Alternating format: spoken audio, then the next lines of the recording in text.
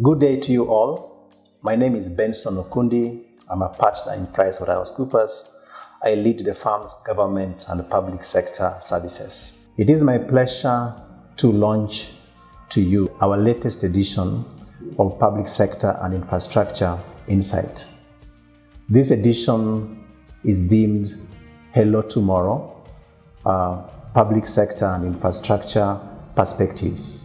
We have carefully selected this theme, which is forward-looking, because we know that globally, people have experienced difficulties due to the pandemic. First of all, my deepest condolences to those who have lost families and dear ones due to COVID-19, and sympathies to those that have been affected economically in various ways. When we launched this edition in August last year, at that point in time, the pandemic was still at its very early stages. It was just 6 months into the pandemic, and the future was very uncertain. Even as at now, the future is still uncertain. Almost 1 year since the pandemic started. Within the 1 year period, we have learned lessons, government have learned lessons, businesses have learned lessons, individuals have learned lessons on how to go about it. And therefore, our insight looks into some of the key things that are futuristic that the government need to take into account to be able to navigate the pandemic and, more importantly, to be able to serve its citizens effectively.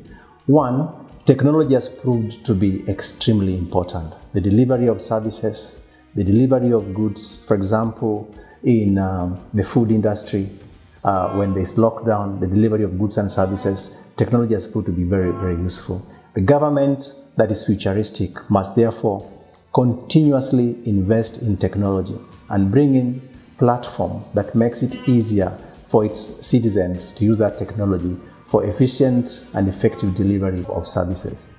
At the same time, we do recognize that in this part of the world, in Africa, and East Africa in particular, the majority of our population is young. We have a very big youth population that has been affected significantly due to the pandemic, largely because of unemployment situation.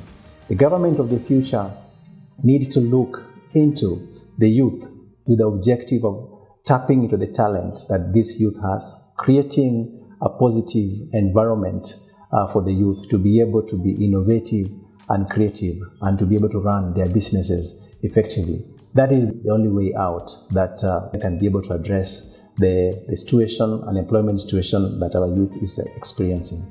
A very significant factor that we must not forget is just the environmental degradation or the climate change. There has been significant degradation to the environment caused by the climate change. It is very important the government get together to address this matter. Environmental, social, and governance issues need to be given priority by the government that takes care of its citizens to ensure that matters that affect the environment, matters that affect the continent are actually addressed from that perspective. Because if we don't address, it's another pandemic that's actually not just in the waiting, but it's already happening. I therefore welcome you to this edition of our Public Sector and Infrastructure Insight. As much as the future looks bleak, there's a lot of uncertainty, we believe that there's a silver lining out of the lessons that we have learned. Welcome to the edition, enjoy the reading, and please reach out to me or any of my colleagues that are mentioned in the publication should you require clarification or further inquiry on any of the matters contained in there. Welcome once again.